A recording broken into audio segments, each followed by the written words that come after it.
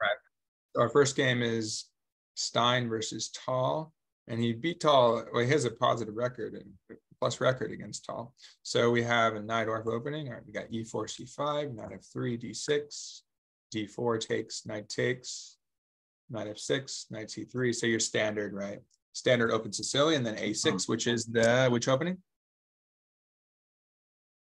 That's the one that Lynn was talking about, right? The Najdorf. Yeah, the Najdorf. Yeah. Now, actually, interestingly, we were talking about different responses, bishop E3, bishop E2. So here we have our bishop G5, which is very aggressive. So now we'll see how to handle that, or how not to handle it maybe. But knight BD7. I think a lot of times they go E6 and so forth. I'm not a specialist in it, but knight BD7, guarding it. And then so he just plays, it just shows you how you can play with white really actively, right? Just active pieces. Queen A5. Queen D2. And if you look at Emery Tate games, how he would, super aggressive attacker, how he would crush the Sicilian. Also, he wouldn't do anything, too fancy with the center pawn. Just get the pieces out quickly. So we'll have a lot of players handle it. Castle queen side. So he's even allowing B5. It's like you can play B5, but well, it's cool. Check this out. Then he just, it's just centralization. So very common sense, especially since black. Oh, Richard. Oh no, I was saying wow because of the bishop. B3. Yeah, it's interesting. Yeah, right? I'm trying to incorporate that to my repertoire because, that almost means he has to play. It's just, it just looks very defensive, but that's something I need part of my repertoire. Be more comfortable with bishop E3 in this circumstance. Yeah, I mean it's cutthroat in a way because you're allowing them to get B5 and with tempo. Well, either way, you're probably going to spend 2 moves on bishop B3. You just really want bishop B3, and you don't really want to play A4 to stop it because you're castling queen side. So it's like, you know what? I'm going to let you do that, but you're comfortable enough in your own attack. Hey, goodness, how's it going? Long time. You're muted. Goodness, can you hear me? Yeah, I can hear you. Hey, Coach Bennett. How's it going? I'm good. How you doing? Cool, good. So yeah, we just got into just to go back a couple moves. Yeah, we're just getting into Najdorf, right? Okay. So bishop G5 line, okay. And then it's bold though, right, Richard? As you're saying, just allowing this, and you have to be confident in your position. But really, it's rapid development. How else are you going to mobilize your bishop? There's bishop E2, which is very modest. So you want to attack. You look at F7, and obviously once he goes E6, and this is common, like Fischer. It's like in the spirit of the Fischer-Sozen line, which would probably be around the time in the 60s when he played a lot, right? And he would go F4, F5. And the idea is to chip at E6. And well, just like the other line we looked at where black goes E5 voluntarily, you kind of force black to go E5. After F4, F5, you chip at it with a lot of pieces, right? Two pieces and a pawn. So they play E5, now you get access to D5. They take, your knight takes, right? So you're good there. The bishop opens. So yeah, you're trying to tear open the diagonal, and you just want to, you have a huge lead in development, which is typical of the Sicilian, open Sicilian. White only spends 2 pawn moves. Black is spending a bunch of pawn moves. So naturally, white has a lead in development. Now they have to have the active piece play to exploit it. So he's taking, he's like, okay, let's create double pawns and let's attack them. Well, he's not really getting forked though. Definitely not a real fork. I mean, it's pseudo fork kind of. It doesn't do anything because after E5, of course, what's the line going to be? He's going to lose immediately. What would happen if he had played E5? You mean it's queen takes and queen takes. Yeah. I think queen takes. Queen takes. Yeah, and also you're threatening F7, but I guess you'd have to take B3 with check. But yeah, that'd be bad. Yeah, no need to give this up for free. It weakens the diagonal, weakens the D5. Yeah, it's too much. Weakens D5. All the white squares get weak. D5, F5. So yeah, he just guards it. No need for that. And he goes after it. Now he's coming after. It looks like the E pawn / diagonal. Because he figures it's anticipating, right? Because he figures, hey, you're going to castle queen side. I have some tactical ideas on the diagonal too. So wherever he on G8, he gets him here. E8, he looks at him here. If he comes in C8, he has tactical ideas, pin and everything. What's that? Oh, I see. Goodness join. Goodness, he's a Howard University tournament player. We'll see this join. Hey. Hello. What's that, Richard? You were talking to Goodness? No, he's met before. He's a Howard U tournament player. So, hello. Good to see you. Hey. Good to see you. Yeah. So we got queen G4. Oh, so you guys know each other? We've met before, but cool. Yeah. Castles. So then he goes, now it's interesting. Wow. You'll see Tall doing again, I'm thinking of Emery Tate. I'm thinking of Tall, where he just hangs the knight on d5 or something. Usually you'll see that when the king's on e8. Very common idea against the knight orf when the pawn's on e6. Obviously the pawn's on e5. You also want to go knight d5. But yeah, you sack the knight. Well, although he's not sacking the knight because of the pin, see? In some lines he might, but no, not really, because he's going to take e7 if anything, if he wants to. But yeah, the knight's just not really hanging mechanically, right? It's just not because the pin. All right. So there's your b4, you know, is it ready to go? Why not? Takes b7 with check, and here we come again. So it's just nice, you know, if you look at the flow of the game, though, we'll go back and look at the flow. But everything's mobilizing, right? Mobilize, castle, bring out the rook. Connect the rooks. Bishop just goes back, sure, it has to. Rook comes in the middle, bishop takes, queen comes out, queen attacks there, bishop comes forward, takes, knight comes forward, pawn takes, right? So everything is forward. So now, well, that's a sort of a pure piece sack, it looks like, but it's all timed out. Because when he takes, okay, you have a tempo on the bishop. Can you guys figure out what's going on, why it's okay? Well, first of all, we have a ton of piece play. Again, usually the king would be on e8 to justify this. It's like, of course, king's on e8. Of course, I want to tear up in the e-file. Now he's not even getting to the black king right now. The king is, you know, ostensibly fine. Although there's another concept that white has. First of all, he gains a tempo. You can't really block. Yeah. You want to block, you just lose the knight. So he gains a tempo on this terrible bishop. Queen's still active. Everyone's active, right? Black has a2 to take. Actually, you got to be careful about a2 in some cases. But e7 is hanging with check. So we have a lot of dynamics going on. Well, what's going to happen next? He goes here. Now what? Now what can white do? Is there outpost? Queen takes. No. Where's the outpost? I mean, c6. Guessing, I don't know, c6. Yeah, c6. So you have that additional idea coming into c6, right? So it's all flowing in, right? Forward, tempo on the bishop, tempo on the queen. Now she can take a2, but that's fine. It's actually like a triple fork, right? Because if I think she takes a2, right? But when she takes a2, of course, you can do what? Immediately, before you take anything. And before you take the bishop or something. Take on b4. Just take with check on b4. Why not? Yeah. And then we take e7. We don't even trade rooks. And so we have our piece back, and we're just attacking. Yeah, I mean, you just have to move to d2 if he checks you, if she comes here. So what do we have? We're up some pawns, right? We're up a pawn, messed up structure, exposed king. Yeah, I mean, again, they can make your king move, but you just have to be willing. Kind of like with the idea of bringing your bishop to b3. It's like, yeah, they can attack me for a minute. I can deal with it, but you have to be confident in your own attack. So again, this is not the end of it, but again, we're seeing the flow of it, right? Everything is a tempo move, all pure initiative, right? Attack with check, take. Okay, then we have okay, we can't do it every move of the game, right? But we've actually secured an extra pawn. Hey, we're winning pawn wise, right? Our king is actually probably a little safer too. Where we want the end game, right? We're up a c pawn, and look at their king side is shattered. We're squeezing them with the d pawn. So trading queens looks good, right? Yeah. Yeah. So it's pretty cool how he transitions into winning endgames. Look at this. Okay, tempo again. So basically, whenever you're up material, when you threaten to trade, it's kind of like a threat. It's kind of a tempo, right? Because they don't want to trade in this case. So it's almost as if like you move a bishop to attack the queen, right? Okay, attack the rook. That looks interesting. So now this is kind of fun. Watch how they tango here. You can't take it, obviously, it's pinned, right? And then so you go here, check. Yeah. They don't want to, it looks pretty dangerous. They can't go back because there's a rook check. So they go here. Now they're all tied up. Then look at that calm move. It's kind of like almost a Zugzwang scenario. He's like, I'm just going to move my king. Oh, no. Well, there is a very specific reason, too, because black has something. You see what I kind of pointed to? What does black have right here? Which is none too pleasant. Yeah, he has a fork, right? Yeah. You guys see the fork? Yeah, nice. Yeah. That would be a nasty counter, like after this beautiful play, just to fall for knight. So obviously, it's not falling for that. But nice thing, it's also kind of almost like it has no good moves, really.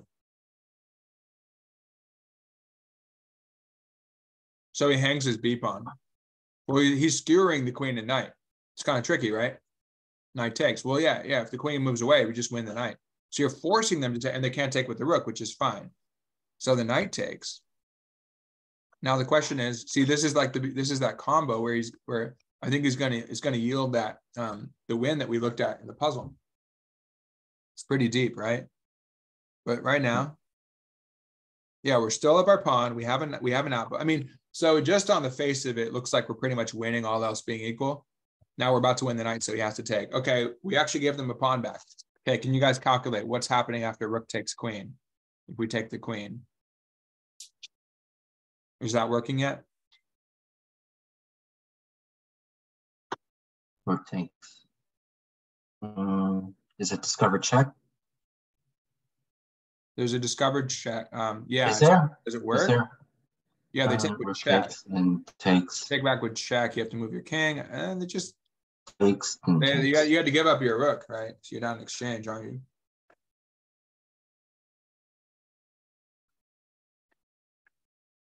Right, you guys see that? So if you take, well, he's going to come up with same with another game. He has very interesting queen trades. But yeah, if you take, so you're trading queens indirectly because you take, they take back, then they're discovery.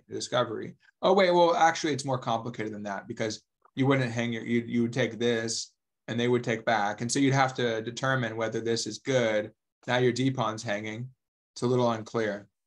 Equal pawns, yeah, their pawns are kind of ugly, but it's not decisive yet. So he wants more. So he just moves the king back to C1. And now the queen's still hanging, right? So first he goes to B1, then he comes back to C1. So it's kind of cutthroat. He's like enabling this capture to happen. Well, by the way, he was threatening knight C3 now because the pin. No, wait, no, never. It's super tactical. Hold on. Knight C3, queen, knight C3 check. Yeah. It would, no, I think so. Like, let's say white does something random. Oh, actually, that would be helping. Okay, something random down here. I think knight C3 fork. Yeah, they would get the exchange. There's still other stuff going on. It's super messy. Easy to miss stuff there. Anyway, no, it's not ready yet. So he lets that happen. He just moves his king, says, okay, your queen's still hanging. And he's like, all right, let's trade queens. What's going on here? So what happens if the queen takes the queen? It's more fully black. White has fully mobilized. Everything is mobilized. Black kind of tangled up, right? What's going to happen with queen takes queen? Actually, that's where we're getting to our puzzle situation.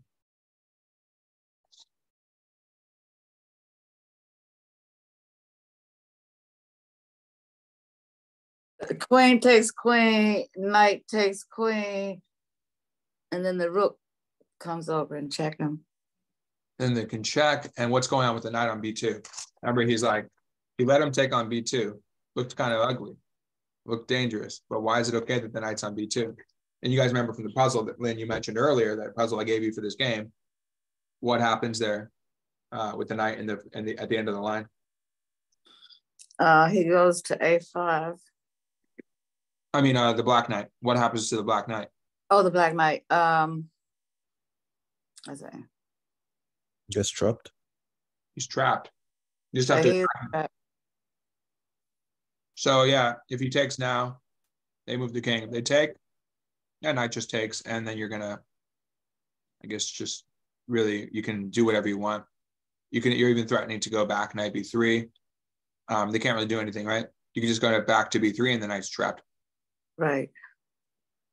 Or rook B3 probably doesn't matter much as long as you deal with the rook on the B file to get it. So they go here. Okay, we're forcing the trade.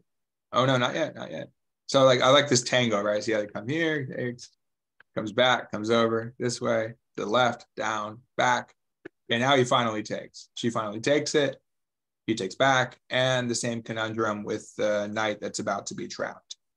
Well, it is trapped. We just need to attack it again. Now this is where it's like, okay, I'm going to lose it anyway. Desperado. So what's going on? What happens if the rook takes the rook? Let's find the cleanest win. I mean, it's very tempting to take the rook and be like, okay, I'm up in exchange. You might actually have two ways to win this pretty cleanly.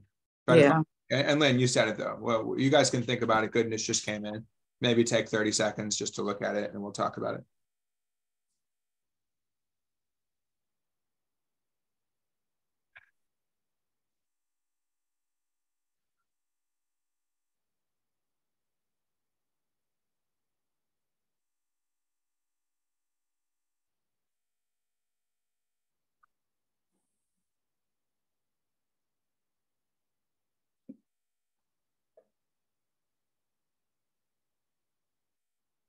Okay, you guys seeing anything? I know Lynn knows it. Oh, we mentioned it. Yeah, well, Lynn mentioned it earlier. If you guys recall. I'm thinking just knight e5. Knight a5, you save your knight. And again, like he can give you the exchange, but he's still losing the knight. So he's actually down a rook. Yeah. And if he doesn't, well, then you're just going to take the rook and you're still going to get the knight. Well, actually, no, if he doesn't take it and you take the rook, then you're going to be up a rook and a knight. So, yeah, wait. Yeah, you are, because the knight on a5 covers c4. I think you get the whole knight as well. It doesn't matter. You're up a rook at least. And you probably get the knight too. So yeah, he plays this move, then he resigns. Now, as for this move, it's probably about the same, but it just looks like a little more complicated. Because now you have, but no. He has this move. He has that move. The king attacks d4, king c5 attacks d4, and it gives well, I don't know. Maybe you get it eventually, but I'm not going to mess with that. Let's just do this move that Goodness said and Lynn said. Yeah, because if he just took the rook, that's a lot more work that you have to figure out. Yeah, it's very forcing because he's just hanging the rook now, because you can't go to c6. The knight retreats with a check, covers c6. The rook would take back. We make, okay, the rook tries to create an escape on c4, and then, actually, we still got to figure that out. Oh, duh. It's already happening. No, they have no time. Yeah. So it's game over. They're just down a rook. Okay, come here. Right somewhere, and we just take it. Yeah. Yeah. That's pretty cool, huh? Yeah. Good game. Yeah. So again, now just to flip through it, so I call it kind of skim reading games. Kind of skim reading. You know, when you skim read games or skim flip through games, you don't necessarily have to pick up everything. It's kind of like if you're going to read, like if you're in college or something, and you know, which Goodness is, right? And so you're reading through something, you know, you just don't have time to read in depth on everything. Maybe like a certain essay, you're gonna have to read more into one paragraph or whatever, one passage. But yeah, you just kind of get a sense. And if you feel like it, yeah, you can definitely focus on things. But just looking at, okay, he's mobilizing. Then Richard, you picked up the concept of allowing them to go b5, like that's a thing, right? It looks bad in a way, but you can allow that to lose the tempo. Rapid mobilization, double the pawns, allow them to fake fork you. And then you have this nice little idea of queen g4. So you're going to crash through on e6. And then we remember the concept. So now you have to figure out whether it works for you. But if you didn't know the concept, even if the king, again, it may make more sense if the king's on e8 to do knight d5 or bishop d5. But now you know, we have a pin. But even so, even after he gets off the pin, we can still do the move. So again, you have to figure it out in your game. But at least you know it's available. You don't have to reinvent the wheel. You just kind of have to tweak it kind of get the right size, right? The wheel, but you know what the wheel is, right? Where it can go.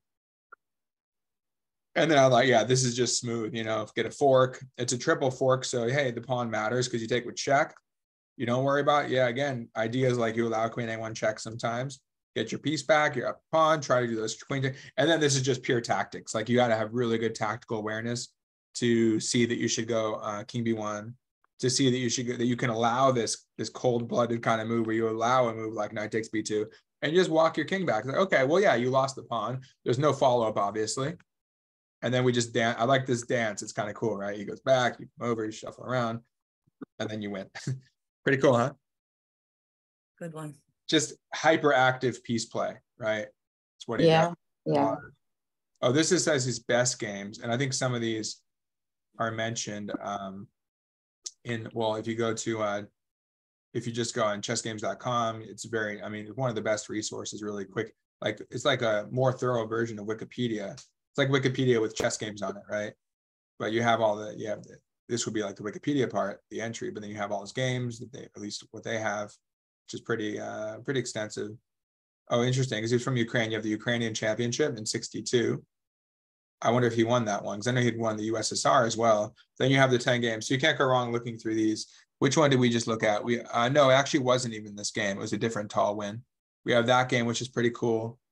But why don't we look at, this is a great game. Of course, they chose this one first because it's an amazing game. The one with the King's Indian. As we've seen, we talked about the King's Indian. We talked about that, Nikki, right? Playing with black. Yes. Yeah, not against F3 stuff, the same-ish, but it's against an aggressive version, I think. Master of Stein, Master of Risk Strategy. There's a book on that. So they basically just pull the games from that. But let's see. I was curious how he did in this championship. Let's see. He won with 13 and he beat Gufel. Interesting. So I guess Gufel's. So the ones I've heard of a few of these, but the most famous would be those two, the ones that were at the top. Yep, pretty cool. So let's go back to the game. King's Indian. Insane in the Ukraine. You guys know the song? Yes. Well, I don't know that. Maybe some chess player will turn that into. Well, nowadays with AI, you can probably easily just turn insane in the membrane into insane in the Ukraine and be like, okay, modify the words to speak about the counteroffensive or something like that. So, all right. So we have D4, knight F6, C4, G6, knight C3, bishop G7. Now, this is where black would choose whether to do King's Indian or Grunfeld. If you want a Grunfeld, you have to go D5 right now. Because otherwise, yeah, obviously you can't do it here because you just drop the D pawn and white gets a massive cluster after C takes D5 in the center. So yeah, so Fischer would do both. You know, often he pioneered, I think, a lot of ideas in the Grunfeld or further to understanding. And now, interestingly, black allows E5 because they're going to punch back hard. I think you even allow it. You just go to E8, but you punch back with D. It's like an Alekhine's defense. You just punch back right away. So he allows in this line. Now he's ready to just take and fragment white's pawns. So we have a very typical classical version, or it's called the Petrosian variation, I guess. And maybe I don't know that well. I mean, this is all very normal, right? This is classic stuff. But then you have H6. Maybe that's called the Petrosian variation. I don't know. Do you guys know this one? Because usually you'll see games like, I think Fischer's done C5 here that we've looked at. 98, the knight back F5. You're ready for F5 because white voluntarily just bypassed. So you close the position. You want F5, pawn chain aiming to the right. King side, but I think Fischer maybe in this position or something very similar has played C5 to shut down the C, because you know what is, okay, just to review, we've seen King's Indian many times, but just to make sure you guys got it down, what is white's main play and black's main play in this position or something similar based on the structure?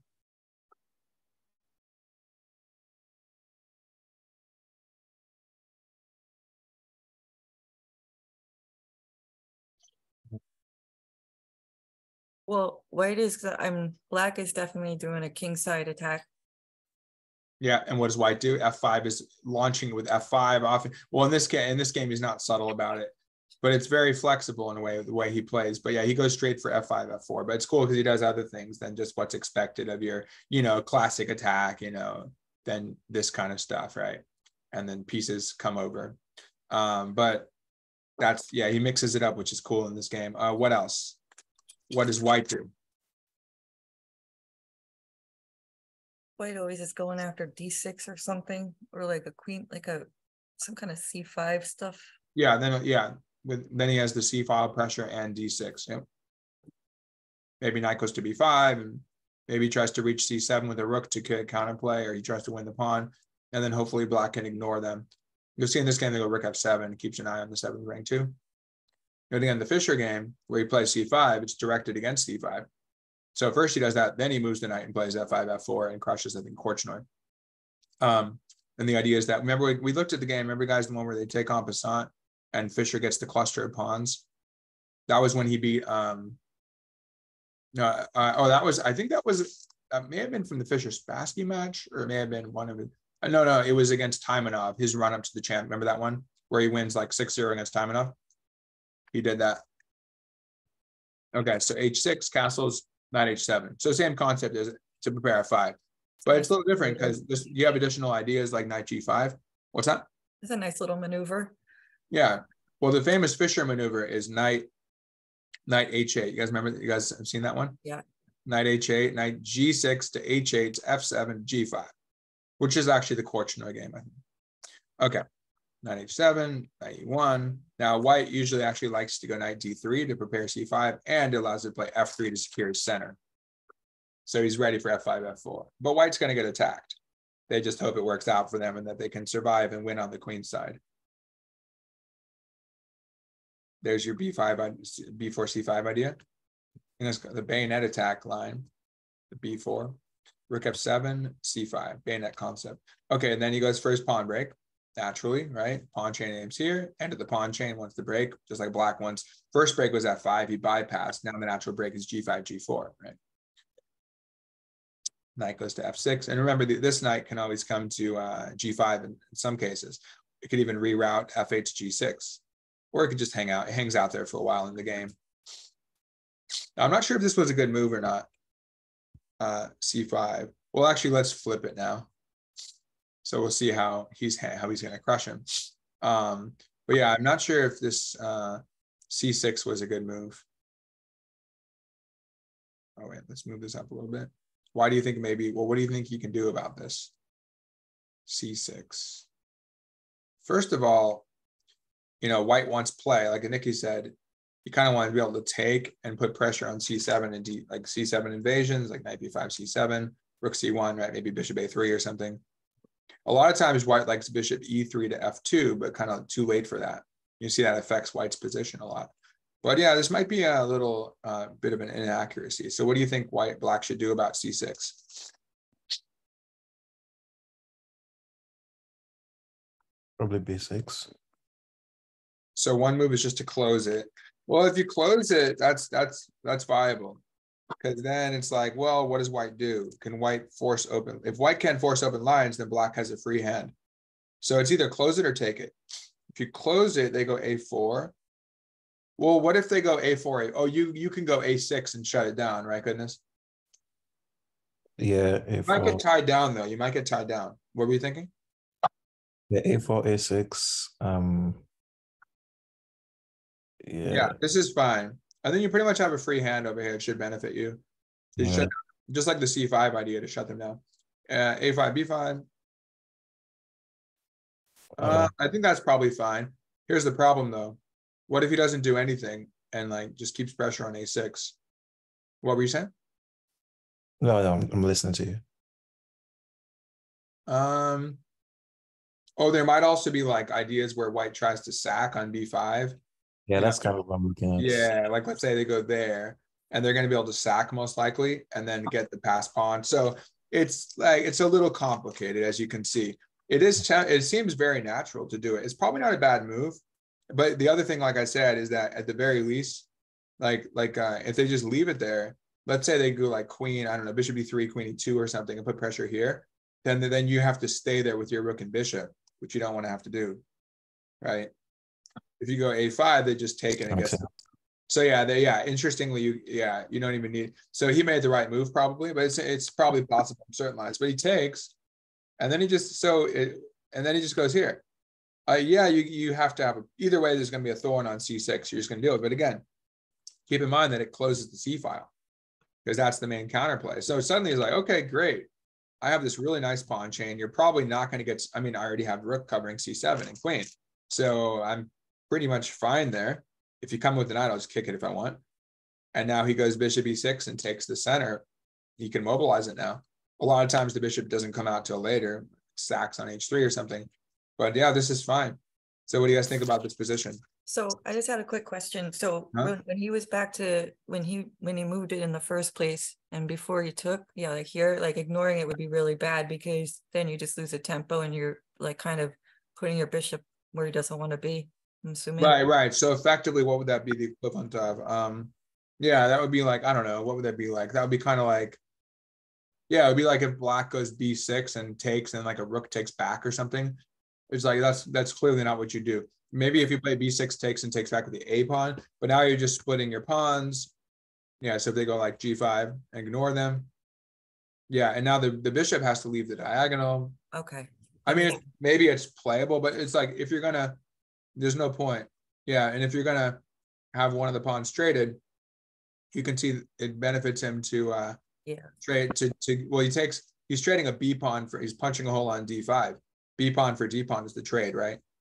When all is said and done, we remove these two pawns, and then so rather than having the bishop go to D7 or B7, he gets to go to E6. Yeah, so you can see all the advantages. Mm-hmm. And black's pieces are looking pretty good. Here's another thing. Well, we're going to get to mobilize more pieces. The bishop on G7. Check this out.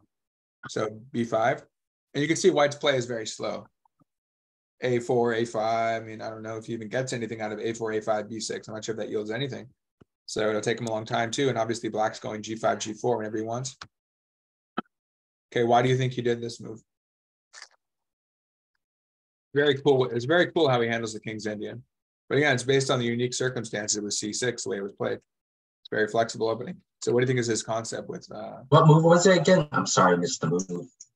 Bishop f8. Oh. I mean, it allows the rook to go laterally, right? Yeah. What else?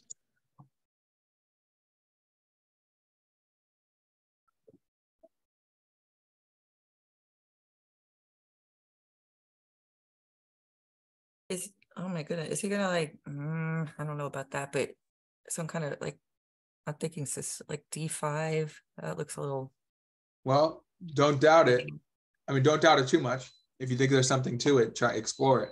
I mean, maybe not immediately, but Yeah, just what was his next move? He plays here. So now, what do you think about now? Oh, now I play d5. I think. Yeah, it gets it. I mean, they could win they're going to win your d pawn, quote win. You know, they're going to be up the pawn, but then your bishop comes out. And like I remember I talked about the bishop not going to f2. So they're abandoning the diagonal. And I mean, your bishop's a lot happier on c5 than on g7, right? So you guys like that move? What else do you have? Otherwise, he's going to just squeeze you. And see, this is the justification. He knew the whole time. Otherwise, maybe we would do the goodness's move if he didn't have it, right? But he knows that there's no time to get knight b4 to d5 and without, well, the bishop gets out first before he clogs it up, blockades the d-pawn, because white's doing probably all right there. I mean, we could just ignore his knight on g5 and still go g5, g4 as is kind of mandated in this position. But now we could do it with the inclusion of the bishop. We just ignore the knight, we come in. Pretty cool, right? Well, now we have all sorts of mating patterns, right? Because the king, well, first of all, the king can't flee. He likes to flee sometimes. If he's going to be in trouble, he never gets to flee now, pretty much. Or he's going to need 3 moves to go bishop d2 to e1 to f2, challenge the bishop, then go back to g1 and try to flee. So, but the point is we're going to have the initiative, so they don't get to do those things. That's why we often get the initiative. So they don't get free moves like that, right? They would like to, but they don't get to, right? Does that make sense? How we're building this now? Yeah. And you can see the power of rook f7 too. It allows the lateral, but he always has c7 covered. Yeah, that c7 pawn. Yeah, it's like you don't have to worry about it. It's what? I'd be nervous about the c7 pawn otherwise. Yeah, I mean, like, let's say the thing about the King's Indian is White's argument is basically, okay, you try to attack me. Maybe I have to make some concession, right? But I just need to hold on, and then I'm going to smash through, like taking c7 or getting a passed pawn over here somewhere. And so then I win the end game, or even the middle game, just get a passed pawn and win your piece. But ideally, White just wants a better end game, right? It's like an English too, kind of like an English where White has to withstand like f5, f4, or h5, h4, whatever, g5, g4, some pawn storm. They have to withstand that, but then they have a ton of queenside play, or maybe White. What often happens though is the kingside attacker overextends himself. We saw that in the queenside attack line, right? Go for the queenside attack lecture. I put a video up. I got to add the videos recently. But yeah, we see that. So it's that concept. It's a type of queenside attack. And yeah, they have central counterplay and they have queenside play. They just need to survive. But obviously now it's harder to survive because we all sorts of tricky stuff on the H file and G3 square, right? Get a knight on G3, stuff like that, right? So you've seen those patterns before, I imagine, right? If we get a pawn on G3. We saw a Nakamura game once, I think, where he stacks, pawn takes. You have h5, h4. I mean, you have so many ideas. Well, g5, g4, g3. That's what Nakamura does. He goes g5. He goes g5, h5, g4, g3. Takes. So he basically sacks the f and g pawn for the h pawn, but then he's opening up all the dark squares. There's also a famous tall game similar to that. So now h5. And yeah, we have, but now we are the ones that also have the central play for bishop c5. So he's flexible. But really, what's he doing? Same concept. He's looking for piece activity. That's what he always does, right? Okay, so he sacks immediately. What's the follow through after this? Looks like he's just gonna. Looks like it's not gonna work. But what does Black do next to escalate this? Queen g5. Yeah. So now he's threatening what? Queen h5 mate. Immediate mate. They Wow. have to be forced. It seems like there's nothing yet. Okay, now how do you escalate?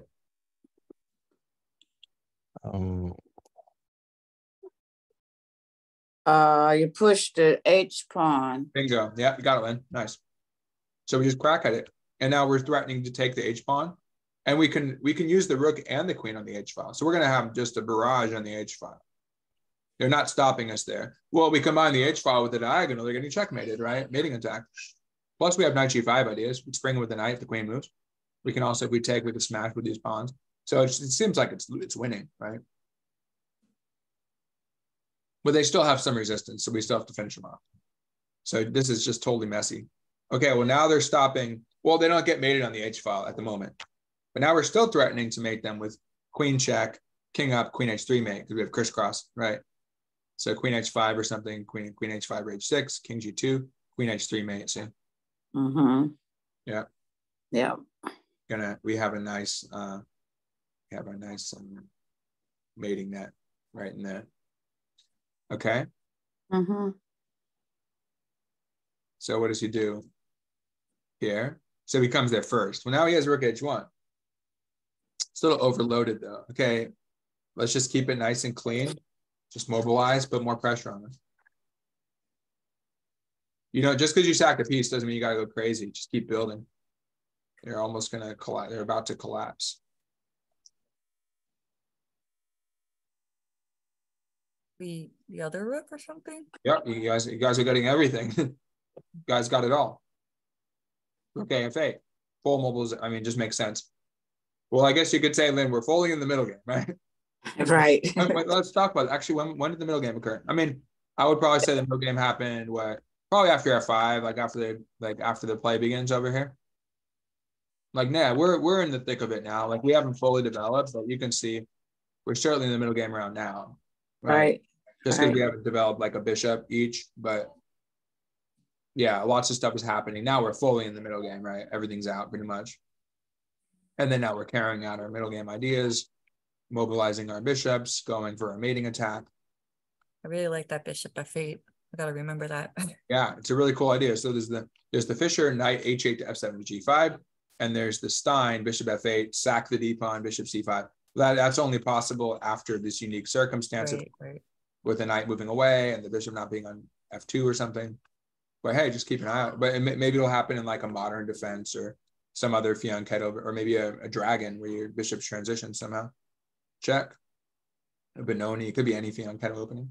But a king's in particular, the bishop tends to get clogged up, bite on granite on E5, so it wants to find it, often like H5, G5, push the pawns and bishop H6 to open it, or you sack a pawn and you open it, or you sack another pawn and you open it through F8. Okay, so here we go. Okay. How do we, this is crazy. Wait. Yeah, this move I was baffled by. Let me see. Basically the threat is great in the execution. He doesn't execute immediately. We can't really take the G pawn, the queen. He can take the F pawn, but again, that would be the execution. You can't do whatever you want, right? So what do you guys think? How do you escalate this?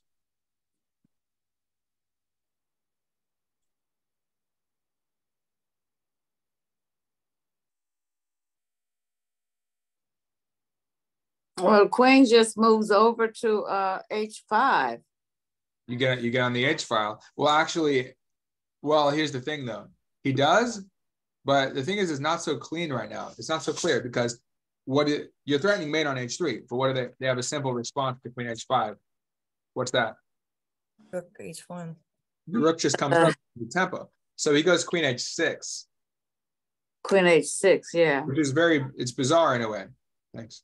But H5 makes more sense. No, it's not bizarre, really. Pawn or something. Uh-oh, where did it go? I moved my mouse over. There we go. Which move? I was just thinking like H5 makes more sense because maybe you can. Oh no, it doesn't really work. I guess. Oh wait, no. Yeah, taking F3. Oh, but then the bishop takes with the tempo. And yeah. Go back to D5. Yeah.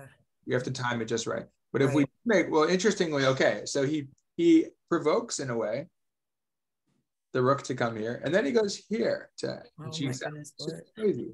Yeah. So first we have the unfianchettoing of the bishop, then we have the fianchettoing of the queen. What an amazing! He's so creative, right? Yeah, this is really good. But it's one of those things where like you're just trying to make something work. Like, look, I can't take G3 because there's a pin on my F pawn. I want the rook to leave so I can put more pressure on F3. I want queen G7 in some lines because I'm going to rip open the diagonal and get to E5 or D4.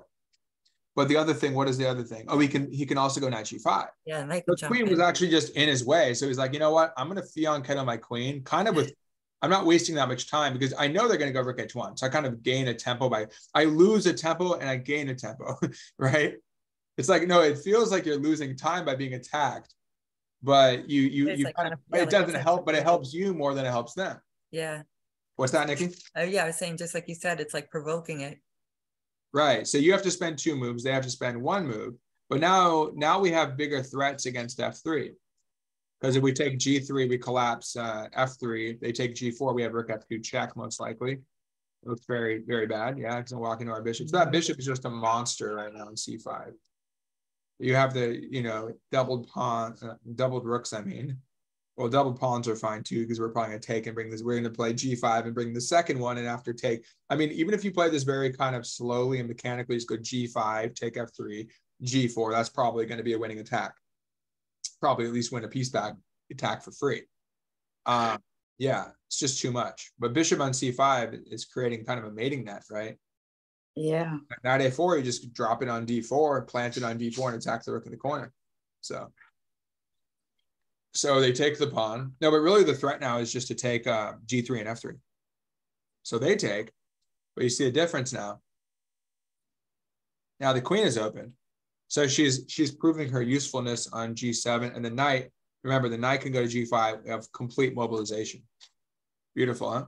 So you can see I'm down a piece, but it doesn't matter, right? Okay, now we're ready to take, and just that's it. They have nothing to do, really, so you're just going to take and play g4 and win the bishop back and just crash through and win, right? Win the bishop, then play f3 check, and then play f2 or something and win the queen or whatever. Now they're desperation, they play this move. And now we have beautiful centralization. I think they're hoping for a line where they take back on f3 and they trade queens or something. Oh, no, think about this. Yeah, think about this. You see this move.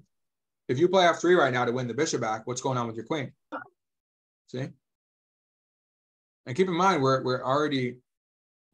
have equal pawns. If we give away the pawn, we're going to be down a pawn. So it's kind of complicated. So in the end game, so what happens if you go pawn f3 check right now? Just looking for like obscure queen trades.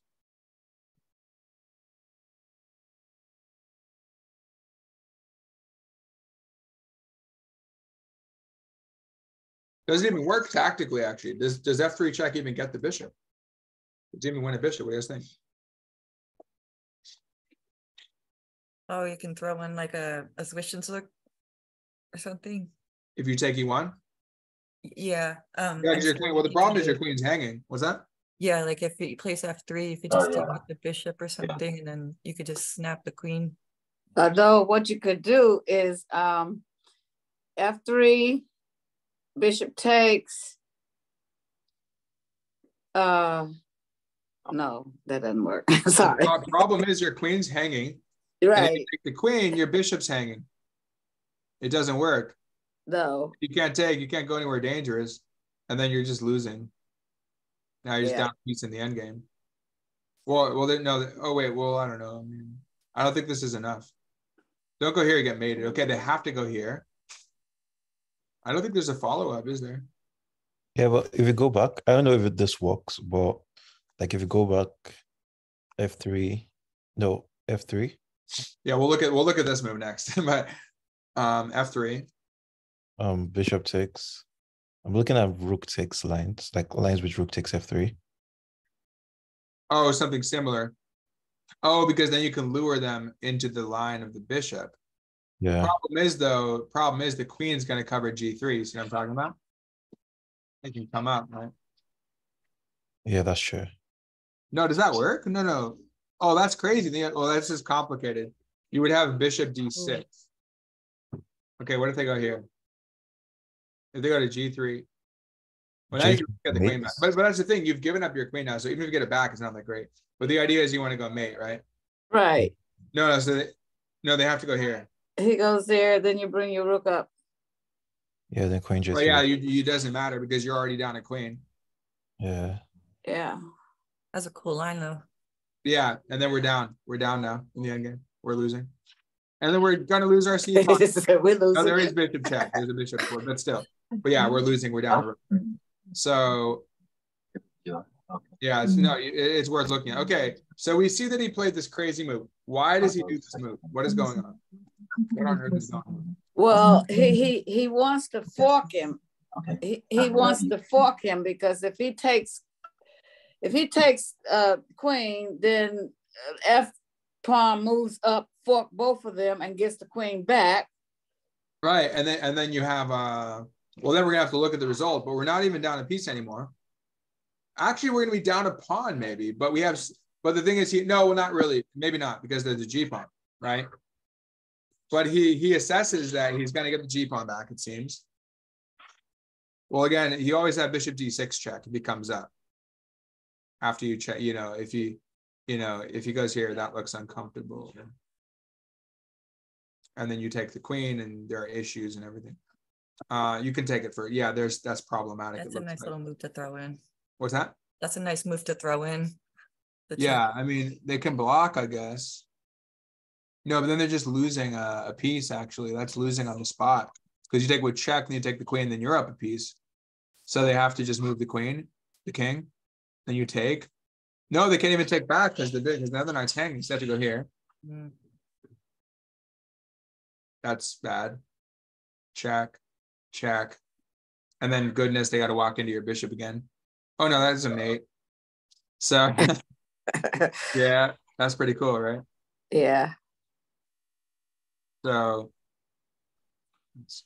well, you don't even realize that that black is, well, it's down a piece in this game. Like yeah, exactly. No, it didn't. Yeah. It felt like he wasn't, right? Right. Or didn't know. I mean, once you achieve this position, it doesn't. I mean, it's just such a powerful, dominating position. It doesn't matter. We're down a piece for a pawn, but it doesn't matter because we're coming through here. The point is we're coming through on the king side, and we have our mobilized queen, bishop. The rooks are ready to. You have so much built up, and potential energy in here. It's going to be unleashed now. Just well, the key. Okay, what's the next move though? He takes. So if they don't take, well, what do? If they move the bishop to trade queens, you're just going to take with check, and everyone's coming forward. Well, you could take the knight with check too, unless this is mating. Unless that's mating, that might be mating. No, they have king. Yeah, it's all bad. It's all very, very bad. No, I don't want to. I'm going to take with check because it doesn't. Well, look here. Now we're up 2 pawns. No, we're up a pawn. And yeah, it's just losing. Oh wait, no, that's covered. That's covered. So even if you don't have anything like super concrete right now, well, there's a check, and then there's a check. That's concrete. And then there's a mate. So yeah, too much. I mean, the pawns are, no matter what happens, even if you don't have a mate, it's too strong. The pawn. So yeah, he goes for this to try to alleviate, the pressure, the pawn storm, trying to slow him down, but he doesn't stop him. Now we're in the end game. Okay. Oh yeah. Of course she takes it. So it's black's move now. Because the lines where the king moved. Okay. Then it's the pawn's going to take. Then I can't take back. So black gets more initiative. Here it's white's move to try something. Oh hey, that C pawn's hanging again. That's hanging now, but it's not. They're not going to promote it anytime soon. You have the bishop and rook covering. You're going to take G4. Seems like the knight's kind of wayward, right? So they come after the rook, and now they can't take it because they'll get forked. Check. Okay, they're winning an exchange, but it's very complicated. So after all of this happened, I don't know if he calculated it all or not, but I assume when he took this, no, he had to calculate because he had to know at least at this point that he was getting enough because otherwise he just won't trade queens. Right. Exactly. So when he does this, he sees all this. And I mean, he had that really big buildup, so the queen wasn't even an issue for him at that point. Yeah, it just transitions into a winning, like late middle game kind of thing, purely into an end game here. And again, he's about to lose the C pawn. That C pawn again, right? You always have to be. That's the thing. White always has the pressure on the C pawn. So if you're not careful, you're going to lose the pawn. They're going to promote the pawn on C7 to C8, right? So you have to be careful. Okay, how does he win this though? So we have what's going on. Equal material, equal pawns were up in exchange after all is said and done. Okay, we got to liquidate properly here and just secure this. What do we? The B pawn. I don't know. Take what? Let me make sure I'm not getting forked or anything. Maybe take the B pawn. Oh, that's a good point. You take the B pawn. Okay. They take C7, you take C6. Here's the problem. What does that mean? It looks like it might be a problem. Oh, it might Or there is a fork too, I guess, with the rook. They have knight E. I mean, they have knight E7 check, I guess. But then they're not really taking anything. You just don't take C6, so then they get knight check. But their piece is also really loose. Like, you have to watch out for rook F2 check. I think he does rook F2 check to liquidate. Yeah. Let me see. Yeah, that makes a lot more sense. No, the only reason he does it though, well, he gains a tempo on the knight. Okay. So now we're up an entire. So he's about to be lost if we can stop him from promoting. That's his last hope here. But yeah, otherwise, if he didn't have this resource, like if this didn't work out for him, then absolutely. Maybe it's good too. I think it's good. Well, this way you're sure he has nothing after. Yeah. Yeah, if he had anything, you got to take B5. But he determines that there's just not enough. And it's kind of cool because he has his own ideas with the bishop and the knight. Yeah, check it out. Huh? Couldn't you have taken B5 now? Here? Yeah, with like rook D5 ideas. No, it doesn't work. Why not? I don't think so. Because he has the pass C pawn, right? Well, I think you stop it. The knight is gonna. It looks The knight is guarding it looks very dangerous. Let me see. The knight is guarding it, so I don't mind. I think he has time to defend it. Wait. Now, yeah. Wait, can he? It looks very dangerous with the pawn. Is there a tactic here? Because our bishop's not there anymore. There's some promotion tactics possibly. Let's see. Yeah, you just take the knight and then take the pawn. Which one is he going to do? Which one? It's White's move though. White might have something with. Oh, it's White's move. Because White's going to hang a knight. Which knight are they going to hang? The C knight. Because he. Well, how can they want to support? No. Sorry. Well, they want to make it so the rook. No, you know what? He's going to hang the B knight. It didn't seem like a goodness, but maybe, I don't know. You have to. It looks dangerous. You know what I mean? Yeah, because Black has like check. He can fork him at E7, and so he'll hang the B knight and get a check on the king, and then get the rook. No, I think maybe if you move this the right way. Oh, this is crazy. You have to find. This is like a puzzle right here. White to. I think there's only one move because black always has checks. If you try to keep the rook away, like from coming here, they have checks and wrap around. At least hold the C. What is the win for what is the win, right? I think it's a win. Well, I think it's E7, knight to E7, checking the king and no, it's on C5 now though. They used to have it here. No. Oh, okay. Some other line they had it, but not in this line. Okay. How do we make sure we can? Okay, we have to hang a knight. Let them, but if they take the knight, then you can't stop the promotion. How do we do it? Oh, knight D4. Sorry, I'm looking at knight D3. Knight where? Knight B3. Sorry, knight B3. I think that wins. You guys, because here's the concept: you can't allow them to come when they take a knight. Well, if they don't get a knight, then you're just like, that's dangerous, right? But they do want to take the knight. They can't move. They can't check to wrap, and they can't come down. It's crazy. Oh yeah. Game over immediately. Yeah. Oh, that's the move. Yeah, I was looking. I'm like, but to goodness, I'm like, I know there's something here. That's why he didn't do it. Your spider senses. Yeah, I mean, if you're dealing with two knights and a pawn, and this knight can't help you, it's very dangerous. So but the point is, he just didn't even need that. Yeah, I wonder, but like, let's say, okay, but look, if he doesn't take a knight, well, then you're just gonna like take A7, and he's just gonna take A7. It's the same thing. It's just losing. It's just losing because check, you can't come to. Well, no, there's nothing because you can't even wrap around. There's no way to cover the pawn. That's crazy. Yeah. That's a really good question. It's a really good question. We have to verify that. That's very interesting. But then so he's doing this.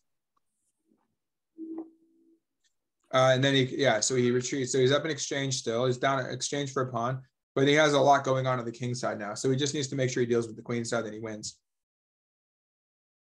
Check. Okay, why did he do that? What's coming next? So this is more about, rather than purely defend the C pawn, this is more about counterattack. How does he escalate this counterattack? Bringing in his knight. Does he have time? You have mating patterns, right? Okay. Yeah, like maybe knight f6. Yeah, we're going to mate in 3 moves. See? Oh, I didn't know that. Smothered. We're going to go for smothered mate, right? Well, there's more. There's at least a smothered mate pattern too. You have a second mating pattern, which makes it really strong. You guys see that? You see the first mating pattern?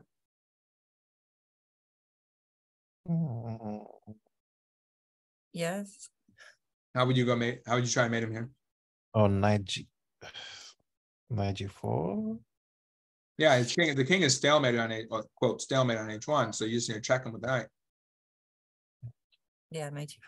So they have to go. They mate on f2. You guys see it? You guys all see it, right? Mm-hmm. Then they're gonna go. They're gonna try to stop you. So again, like they'd be very. This is where you could lose this again if you do like something. This would be a blunder because I just sense this. Like yeah. No, that's bad. I mean, probably losing. So yeah, it's very hard to stop those pawns. And what is he even trying? He's gonna push here, push, bishop back. Maybe. Oh no, wait, there's that move, but does that even work? Nope, tempo. No, that just can't. It just can't be. I don't know. Is it? Maybe we could give up our stuff for like the last night or something. I'm not really sure. Maybe. Look at this move. This is crazy. You have stuff like this. Wait, no. I don't know about that. It's just take. No, they take. It almost works. I don't know. This looks again like I don't want to go into this, but yeah, there's no way. That's like no, but I don't know. Okay, wait. What about this way? No, then they take this one. Yep. Maybe there's a better version of it. So okay, wait. So maybe we don't push immediately. I don't know. We have to try this. Oh, check this out. Oh no. Yeah, now they check and take this one. No, wait, hold on. Is there time? Okay, then the rook comes over. There might be time, huh? I mean, yeah. Black can stop it. I don't know. Maybe they like barely hold it. Takes. There's a check, right? Check, and then where's the rook go here? Maybe, yeah. Amazingly, wait. I feel like there's something, huh? There's like maybe he just start marching his pawn up. Here? No, bishop white's move. Yeah, bishop just takes the other pawn. Is rook and bishop versus knight a win? Is your first win? Rook and bishop versus knight. Oh, I imagine so, yeah. Because the knight's gonna get trapped. Rook bishop, or yeah, the knight's you're gonna pin the knight or something. Like, yeah, that's gotta be a win. Rook against knight is barely a draw, right? So you include a bishop, I'm sure, yeah, because you could do like waiting moves and stuff. Yeah, they can't hold that. But b7, yeah, you have to look at every combination. But now they just take. That's crazy. I wonder though, like, wait. So again, wait, what was it? But you just don't need that. Like, no, the point is that you have a mate. So no, but it seemed like a blunder because it looked like it was like there was something there. But at any rate, you have to deal with those pawns, whether or not they push. It's just a headache, whether or not they push now or do some maneuver. Well, I don't know. Just to look really quick, there's even stuff like maybe they move the knight first. I mean, there's just too many options that you have to deal with that you don't want to do. But I feel like there's like lines where you hang your knight like this because you're not really hanging your knight to the fork because you have to deal with this one. And then now we have additional ideas like pushing the c pawn, right? I don't know. There's just a lot. Maybe they hold in every line. I don't know. No, now there's this line. See, and then we're in trouble, right? You just don't. The point is, you don't need all that. There's too much. Even if you can calculate it all, don't mess with it because you have a win, which is.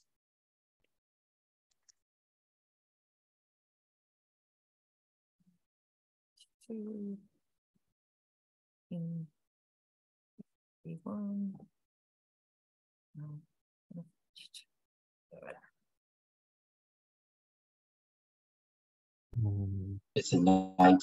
It's not e2. Which move? It's a knight e2. Rook to h2. No, rook to. Well, here's the thing. They're the two mating. Well, there's the two mating patterns, guys. Right? We have this 3 here, so we have back rank mate ideas. Plus, we have the knight f2 smothered mate, and they can't. These guys are not helping out. The only one that can help out is this knight, which we're going to undermine. We're going to overload it, and the king can't. So you don't even need to do it, Lynn. Right? We're just going to come over here, and then we have our mate. Oh yeah. Yeah. That makes sense. They can do that, but. Yeah, that's yeah. We can come back and then mate on the next move. So yeah, that's all they could do. Otherwise, they're gonna get mated into. There's nothing from rook h2. It's just a dead end. I mean, you just again, kind of like the other move, you just don't need it. Okay. Yeah, you don't need it. Yeah. Well, because the knight is a pawn on your side, so you want to go ahead on and situate yourself so you can get rid of him and get your mate at the same time. Yeah, you're using more of the long range power of the rook. Well, in this case, you're utilizing short range. The bishop doesn't need long range power. He's kind of acting like a pawn, and then the knight's fully utilized here. The knight's either utilized as a mating net or as the check, or the rook and bishop create the mating net. And the knight checks. So the checker is either the one who does the checks is either the rook or the knight to finish it. Pretty cool, huh? Yeah. That's a great game. So now, as for the flow, it's always not, again, kind of, well, we didn't quite skim read that one. We spent some time on it, but no, we skimmed through most of it. But the key, no, I mean, this was worth spending a lot of time. Yeah, it's worthwhile to spend time on. Yeah, pretty much every move has its purpose. Oh, what else did you say, Nikki? Yeah, it's just worthwhile to go through the whole thing, I think. Mm-hmm. Yeah, I mean, you really liked this idea, right? Yes. And then we have the most bizarre move is the queen eight. Like who's the fianchetto queen? I don't know if it's the best move or not. I feel like it probably is. Really I mean, I just don't see anything else. Yeah, it's so strong once you do. It's brilliant. It was very creative, and you can consider it like a waiting move. Yeah. It's like, well, it's almost like it's a waiting. It's like with a decoy and a very subtle maneuver. Yeah. But really the kind of move that you make of necessity. It's like process elimination, because like, nope, that doesn't work. That doesn't work. Oh, it doesn't work because my queen's in the wrong place. And when I do this move, like, oh, cool. Now his rook has to move away. Yeah, it stops queen h3. So they can't deal with h3 and f3 adequately. And that's where they got in trouble on f3 because the rook was gone, right? Yeah. And then that enabled us to enter an exchange up endgame. I don't know. It's just I mean, obviously the attack continues right now. Now you're threatening. I think you're threatening. Rook f2 check, trade, and then the rook falls on d1. See. So you went to rook check on, just rook check on f2. You see that? So like, let's say they take here. Probably the best move. Yeah, this is pretty clean cut. No, you can do this check too. But if you want to, just do that check. That's probably easiest. Yeah. But I think this doesn't matter. That it's just a question of like the best. No, this is clean. This is clean. And then again, we have the bishop check too. So they probably go in the corner. And then, we just have too much. It's actually kind of similar in a way, but now we won the entire rook. We just have a whole rook. And every time we can always bring our bishop back to cover c8 along with the rook. Yeah, they're not doing anything with this. But hey, it's just crazy because they always have that counterplay. But yeah, you see the flow of the game, key concepts, where you get your King's Indian stuff going. Then you have, as you found goodness, you have the queen g5 followed by, then you saw that probably, and then you found h5. And then you just have this monstrous pawn storm. Great example. Well, it's kind of like, rather than g5, g4, it was h5 takes g4. Huge pawn storm. Double pawns benefit you because you can use the h file. And then once you have this, I like this, perfect centralization over here with the knight. It's kind of hanging out, but the knight can come back later. I think it did come. Didn't the knight come out or no? No, the knight comes out to mate at the end. Right? The knight waited till the end. Yeah, he waited till the end, and then he's ready, and then he resigns. He resigns away. I think he resigned here. So great game. I was thinking maybe if you guys want, you could do like a practice game in his style. So just think, just try to play kind of free flowing pieces, And what I meant, like in the email, I'm kind of talking about the swagger. There's a certain swagger to his play where he's just kind of flinging, the type of player who just sort of flings pieces around. Just like he just moved that queen back there. He just tucked him away. That was a little swag. Yeah, and especially the knight d5, hanging the knight and stuff on d5, and like just hopping all around the queen side with his pieces and like letting them just go ahead, take my b pawn with your knight. I just move my king away and I keep attacking you, right? So it's pretty cool. You guys have any takeaways? Or somebody want to, maybe two of you can do a practice game and try to play in the style of Stein, this type of super active play? Because I don't know, do any of you guys like kind of not do that and avoid that and kind of just play solidly? Yeah, that's me. Goodness, yeah. See, sometimes you have to win this way. Well, it just helps you win. Sometimes the position requires it. Other times it'll just help you get some chances. Like you have to, but it's a style that'll, if you need to play for a win, right? I mean, it's chess you should be playing for a win. So, but I mean, obviously some people play for a win by being solid and maneuvering and hoping their opponent makes a mistake or just out playing them slowly. That's a style. The interesting thing about Reshevsky is he can do that, but he's also dynamic, not as much as this maybe, but he can also be super dynamic. Whereas someone like Petrosian or Karpov, especially Karpov, not very dynamic at all. That's not his default. But Karpov is great. Right? But Karpov is great to learn from too. What's that? Remember the queen sack though? That was pretty awesome. Even though that was even solid. And he saw that he had the opportunity. I mean, he was pressing for an advantage. Yeah. And that was like the only way that he could do anything, right? So he kind of had. He was almost like not backed into a corner. No, he was propelled into a brilliant sacrifice. Good to go. All right, so who wants to play a game? I'm going to check out David, but in the future, can you bring some Isaac Lenipsky games? Oh, right, you mentioned it. Okay, Lenipsky. Yeah. Not right away. Whenever you want to, but I think he's an awesome player. So. Okay, I'll just pull him up. LNIT or something. It's LIP. Oh, I got it. Yeah, Isaac. Lipnitsky. Okay. Lipnitsky. I can never pronounce his name. Okay. But I think he's awesome. He died early, and that's why a lot of people are not aware who he is and what he did. You say he died when he was young? Yeah, he did. Well, and he was from Ukraine as well. He's buried in Kyiv. Oh, interesting. Yeah, a lot of stuff. And it says he's a master, so I guess he wasn't a GM, but a strong master. A lot of some theoretical contributions and stuff. He was a Ukrainian champion, and he died early, so he didn't. Well, same thing with Stein. Stein died at 38, apparently of a heart attack. Yeah, I think he died because he was in the war, and maybe some war chemicals or something killed him. But he died very young. Stein or this guy? Lenipsky. Interesting. Yeah, I think someone said that. Well, at least he has a cigarette in his mouth in the picture. But I think he was apparently not. Yeah, I don't want to say it wrong, but I think someone said he was a heavy drinker. Well, as are a lot of chess players. But, yeah. Yeah. I mean, put aside all of the stuff like that, and he's a good player. Yeah, and just to clarify, I'm referring to Stein. At least that's what my student who mentioned it, Jordan. I think he said. Yeah, I don't want to get it wrong, but okay. Well, he died of. And he was in World War II. You said, only 35. The other one died at. Yeah. 38. Yeah. Wait, what is that, Polly?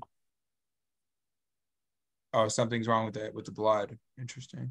But yeah, it's too bad in the 38. But yeah, obviously he made a lot of contributions. Well, thanks, son. I know you got to go. So I will. Yeah, I got to go. So you all enjoy the weekend and enjoy the fireworks. You too, Lynn. Okay. Bye-bye. Bye. Bye. Thanks. So yeah, who wants to play?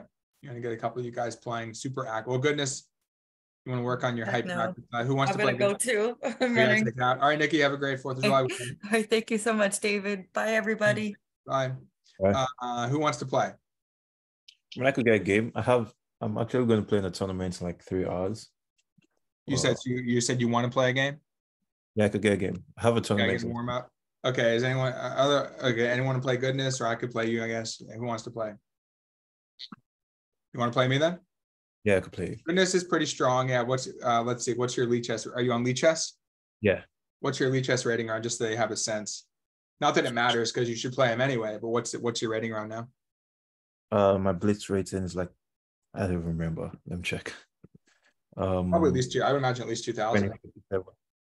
2047. Oh, there we go. Yeah. So I don't know. Let's do 5, like maybe 5 + 5 or something, like not super fast, but just to play intuitively, just play intuitively and actively. I mean, obviously then during your tournament, you're going to play carefully. Wait, which tournament is it? It's like a rapid tournament. So I'm in Austin for like the summer. Oh, you're in Austin right now? Yeah, I'm in Austin right now. So is it through a college? Is it through a college or just like a local? Just a local tournament. Huh? Just a local tournament. Cool. All right. So let's, what's your username again? Just your name or something? I have you, so I can challenge you. Okay.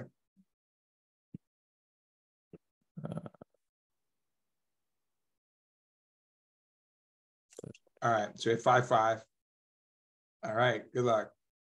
Oh, we're doing graded. We're doing graded. Whatever. It's all right. Okay. You know that. Yeah. Okay. So no, it doesn't really matter. But we're both gonna. Yeah, I guess friendly game. But it's fine. But yeah, so we're both going to play hyperactive chess. Wait, what's the time control? Like 45 or 30 in your tournament? 85. Okay. Yeah, it's supposed to be a rapid time. G and what you said? What do you say? G and what? Game and what? 25. 25. Oh, that's pretty fast. But yeah, so if you do 5 + 5, you're going to be in the zone to move pretty quickly. All right. So you have white again. So yeah, I mean, sure, I'm not going to play like crazy, but let's definitely look for opportunities to be dynamic, right?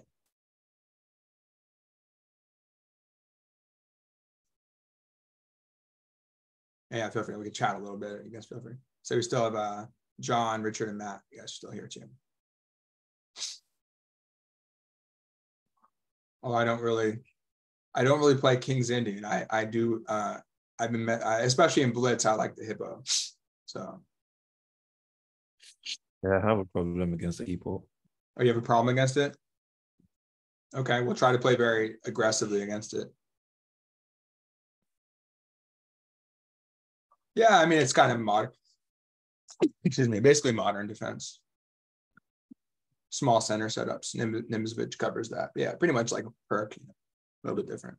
I think it's called Perk small center defense, or the reversed rat or something.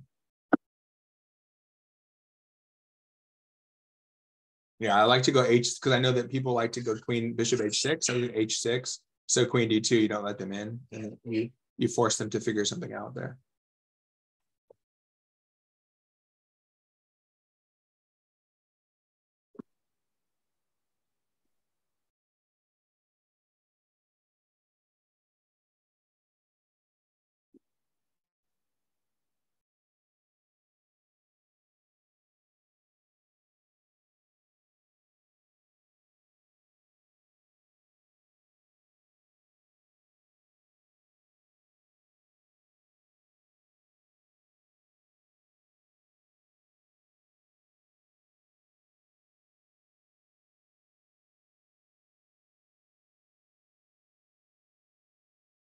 Finish the hippo setup.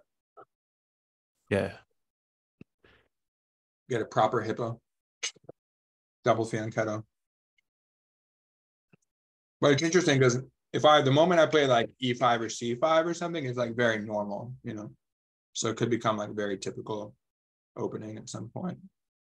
But C5 is kind of hard to play because it weakens D6.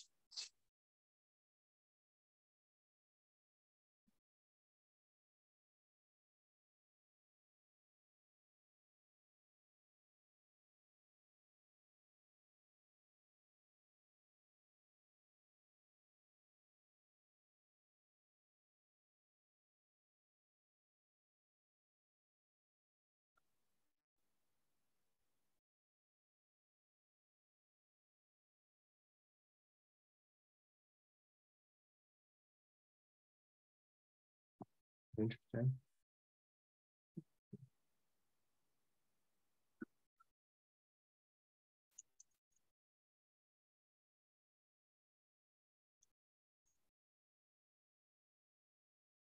It'd be very bold of me to play G5 right now. But oh yeah, that's what we're doing, right? Knight F6 is a move. Oh, someone is trying to take off, I think. What is it? Oh, yeah, he's got to take care of his kidney. See you, Richard. Thanks for coming. All right. So I'm looking at G5 as the crazy move. Knight F6 is the interesting thing people don't always expect is this Knight F6 move. Like if they play H4, so I'm like, oh, Knight F6 to G4, you know. So Knight F6 could be very interesting because it does get a tempo on E4 for what it's worth. Let's see.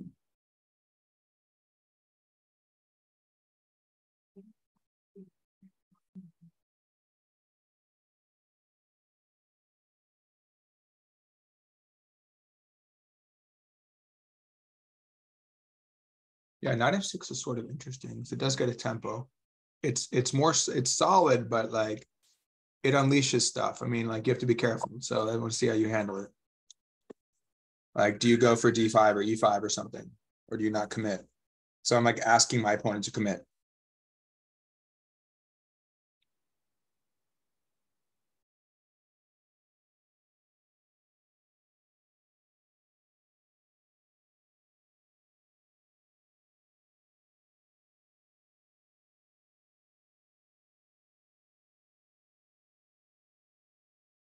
think I hallucinated something. That's okay. I was thinking I had more pressure on E5. That's okay. All right.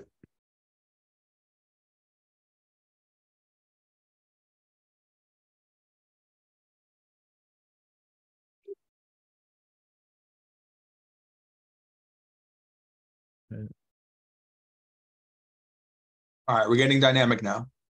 Yeah. We're practicing our dynamic. We're practicing dynamics. But that's where, yeah. So that's why you went for E5, right? You go for E5. I allow it. We throw our pieces around.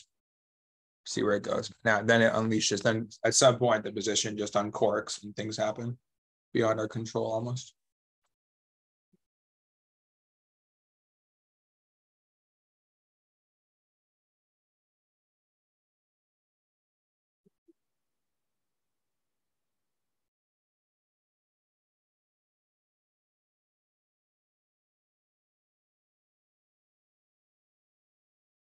Keep your time on the clock. Just play intuitive, you know, play active, play solid.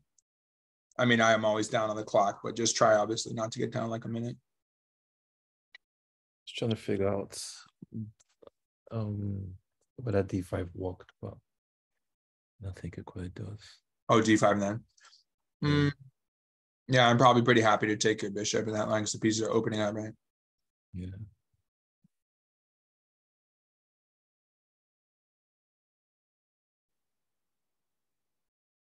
I like to go F5. I'm totally messed this up in my last tournament. I did the wrong time. But I always like to do this because it's like a Dutch. Put some pressure in. But yeah, it can definitely, it works well in blitz games a lot of times. So how do you reply to this? Obviously, I have weaknesses.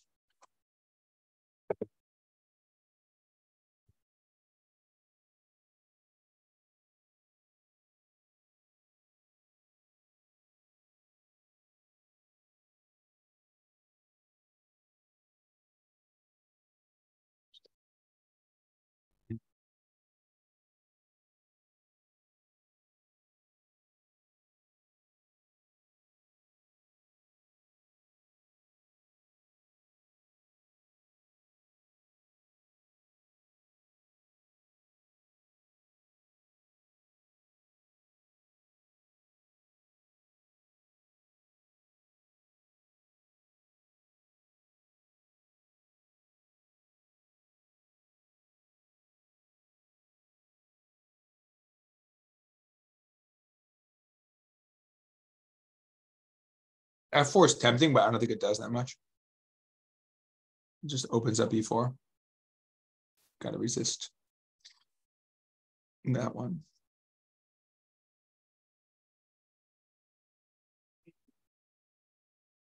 Then we just guard this for now.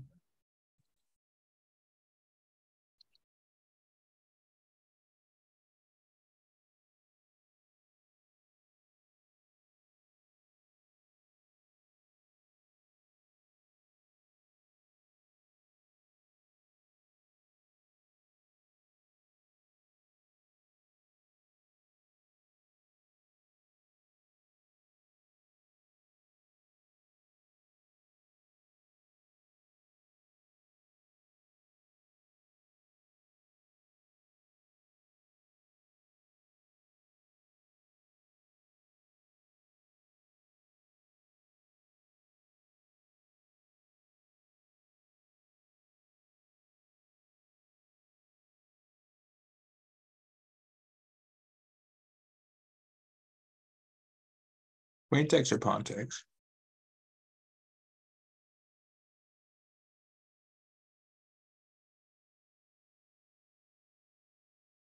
Yeah, queen takes my like C5. Pawn takes, pretty solid. Gives dynamic possibilities to do that.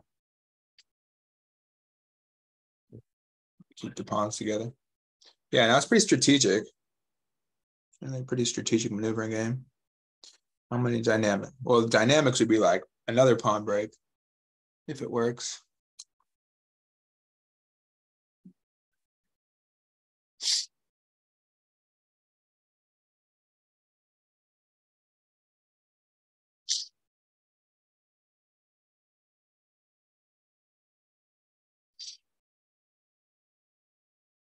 Yes, I wanted to take the knight and take e5 probably. So I was like, okay, that's not going to happen. Now he wants to take h5 possibly. f4 doesn't work. You take h5, take this.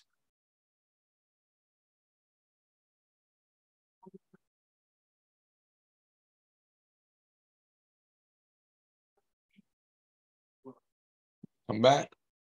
So yeah, so far not super dynamic, but that's okay. We have our chance. We'll do it when we can. But yeah, we're both being aggressive though.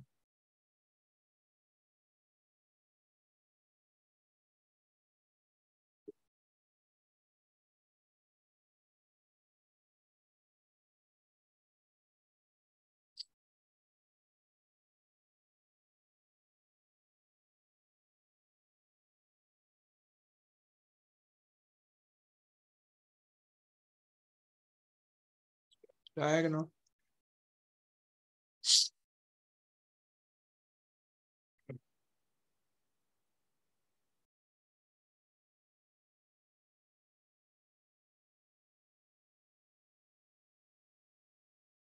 Okay, provoking g5. Okay, I will give in. I'll do it now. Yeah, that's my idea. So.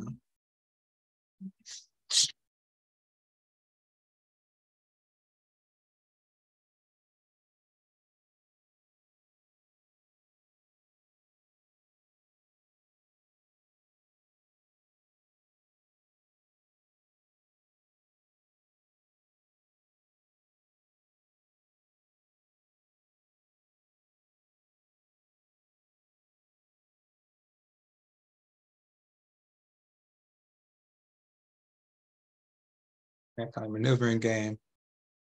Wait for something to happen. Something's going to happen soon, I'm sure. Another break.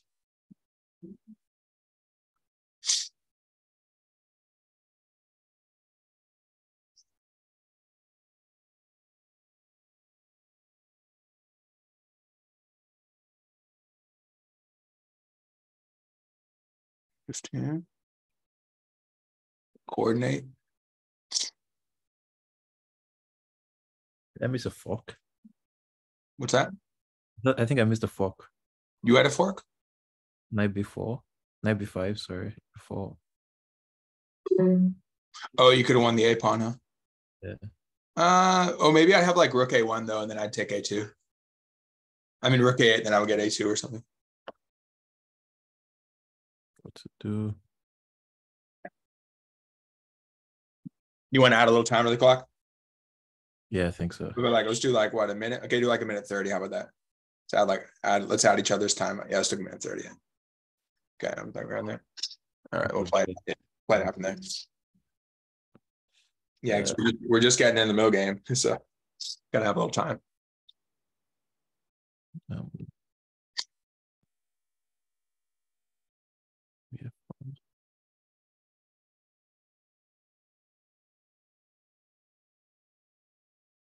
It's a major concession. Oh yeah, diagonal.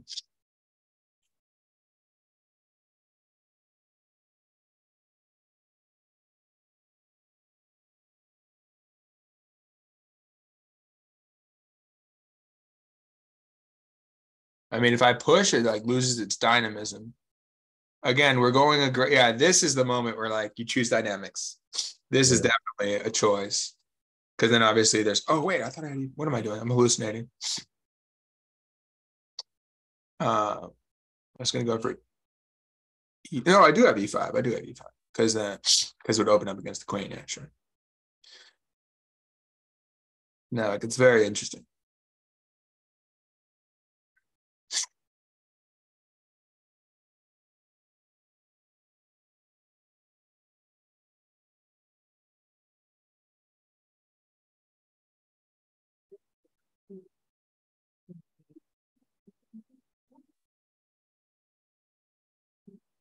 The option.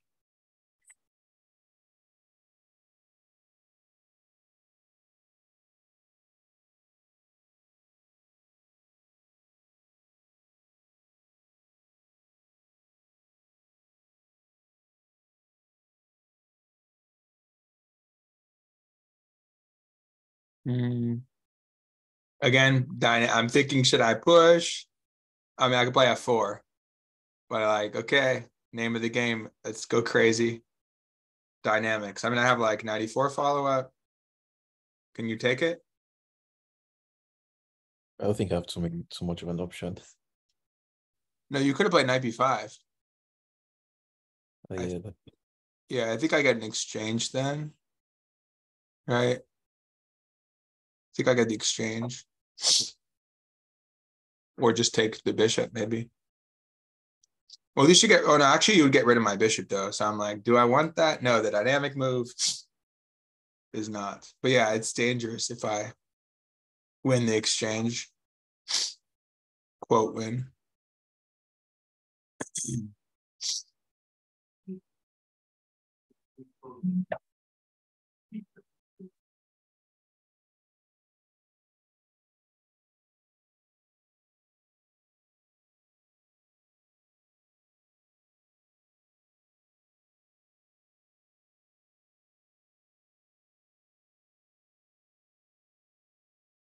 You gotta be a little bit careful. It's very dynamic.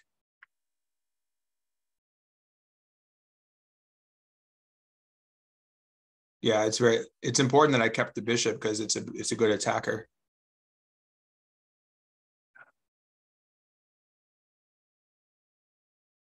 You see the concept? Yeah. Rook g8, yeah.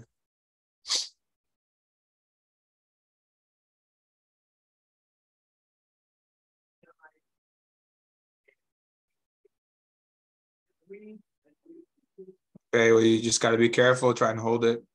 King could move over, I guess. Give my king some wiggle room. Yeah. And I don't want to get mated on h6, so I have to take with check. What is going on? I mean, I just try to increase the pressure. I probably have to retreat the bishop. That's fine. Yeah, I think I have to. Oh, no, bishop e3 is better. Yeah, bishop e3. Again, which move? Dynamic move. Oh, wait. You have a check. No, you know what? Sometimes you just got to keep it tight. Sometimes you just got to keep, oh, thanks. Just got to keep it tight. Nothing wrong with that.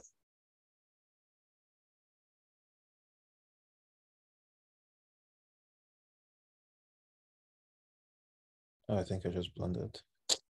I either take it or knight g6. I'm not sure. I think this is probably okay.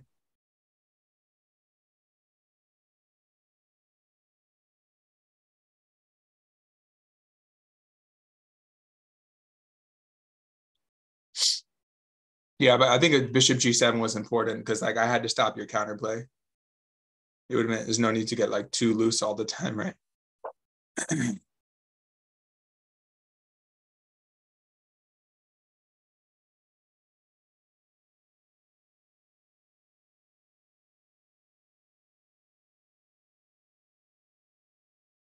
Oh yeah, I forgot you had that move. Yeah, and then it's tough because there are like pieces flying around your king. It's tough to avoid the tactic.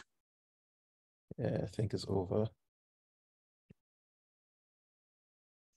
It's a rook, yeah.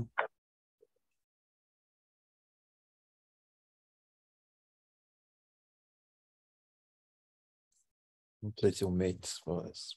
Do I check?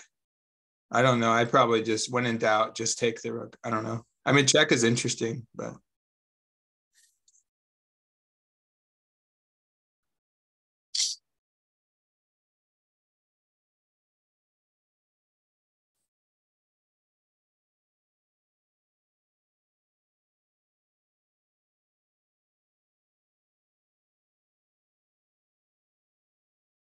just focus on something concrete, right? Push the pawn.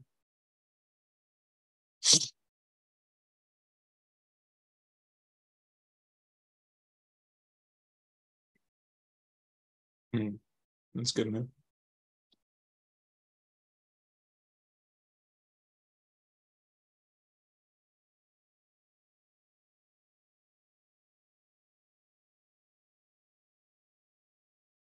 Fortunately, it's defended. Why is that not good?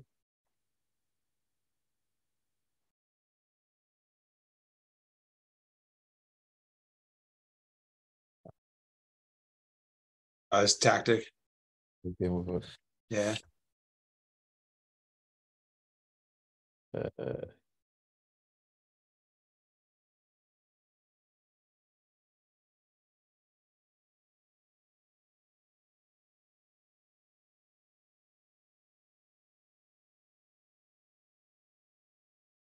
Good game, man.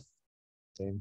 Well, that was crazy. We just kind of had fun with it. Like, let's just throw pieces around. But there was one blunder, right? It was a tricky position. There was one blunder, I think. No, I think you just shouldn't take with your queen. Well, you should just play when I took on d4. Just don't take with your queen. See you, John. Thanks. Enjoy your weekend. Oh, you took off. Yeah. You see the screen? I was looking real quick. You see the screen? Yeah. Yeah, I think you're doing fine. Like, we were both kind of playing provocatively and everything. Oh yeah, let's see if you missed knight b5. I'm not sure. I think I had rook a8 to take. I didn't look at it. Oh, you had it right now, huh? Yeah. No. No, it's not. No, not yet. Only only after queen e8. Yeah. I know it's kind of interesting. Like, it's hard to say if anyone's better. It's just like I'm trying to be aggressive on the king side. Maybe you try and take advantage of the weak. It's like a Dutch sort of, right? But did you have it now? Yeah, I think I just have rook a8 maybe if I need it. See you, Matt, eventually. Yeah. Okay. So it says plus, yeah, it says like basically even. It's saying plus 0.3. But yeah. So it's saying knight here. Yeah, it's not a huge deal, I think. I probably guard the d pawn though, right? Maybe I go to how do I guard it if I want to? D5. Just go do what? D5. Nah, I don't know. Then I open up your rook and I weaken my position, right? No, I think I just do that and I give it to you. Yeah, I don't think it does anything. I think I'm safe, right? Because you can't really go here. I take b2. So let's say I don't know, queen b3. Actually, maybe I use the a file now. Yeah, so it's probably not a big deal for me, right? Computer said. Now there's knight a3. No, it is a big deal. Oh, you have knight a3. What's that? I said now there's knight a3. Yeah. It's just go back. Yeah, just go back. So it's not a huge deal, right? And still similar position. Although now you have more counterplay on the a file. I mean, it's just neutralized, but maybe if you want to trade pieces. Yeah, my goal is to strike at d4 or to bother your bishop pretty much in this kind of position. And then your goal is what? To kind of play on the queen side and break through at the right moment, maybe? I mean, you want to be able to, like what happened in the game where I messed up is I played like f5 and h6, and he just plays d5 and we traded. No, he got d5 in where like he had it planted in there and then he had knight d4. Oh no, he never quite, yeah, it wasn't that simple for him, but it was bad structure for me. It says we're dead even. I mean, anyway, it's equal chances. So yeah, it was an interesting game. Oh, flip it for your side. So yeah, it's likes my position, I guess, a bit now. But now, yeah, I certainly have. Yeah, you're like, that was a concession. You didn't need that. It likes knight f1. Yeah, you didn't need this move.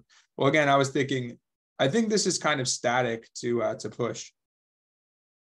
It felt kind of too static, because like you said, the main concession is this, right? Yeah. But then if I go here, I don't let you attack. But then again, you can go like here and then g3, and you can challenge me if you want to, or you could just sit there. I don't know. It's probably like about even. No, it really likes my position. Oh, it likes e5. But what is the best move here? It's saying, yeah, it likes this. Yeah, that was the best because it's just dynamic and it makes sense. Like it's a pawn storm. So maybe then black's better at that point, right? It says about even actually. It says you can play h5. But yeah, this was tempting. I thought you should have got knight b5 though. See? Yeah, I missed knight b5. Yeah, I didn't miss knight b5. I missed like the tactics with. Yeah. Was this good enough? It likes it, but it really likes this move. Why? I don't understand this. Is it knight f5 coming or something? If you go here, what? It's kind of hard to understand. Oh, sure. That wins material. What about the other move? Is there some knight move as well? Come after the queen. Oh, she's very limited. Yeah, this looks like a very computer play. Where like nothing is sufficient enough. Everything's just hanging. Very what play you said? Like a very computer play, like as if you're playing a computer. Right. But it's pretty straightforward. If you find f4, if I find this, it's pretty straightforward because then the queen because this fails to knight h5, and this fails to, well, that's just dangerous because you see that the queen has no moves. And then, well, that's kind of, no, that's not that hard to see, honestly, because it's a discovery. And then it wins like queen for 2 pieces. Yeah, it's not that hard to see, but you have to, but f4 is kind of tricky to see. Anyway, I did this move, which I guess is good enough. And then that's when it says it's, again, I missed stuff. Why is this working? Not f5? Oh, wow. Pieces just unleash. Oh, the queen gets trapped, huh? She like almost trapped. What happens here? It's just at least it wins like an exchange or something. Oh, that's nasty.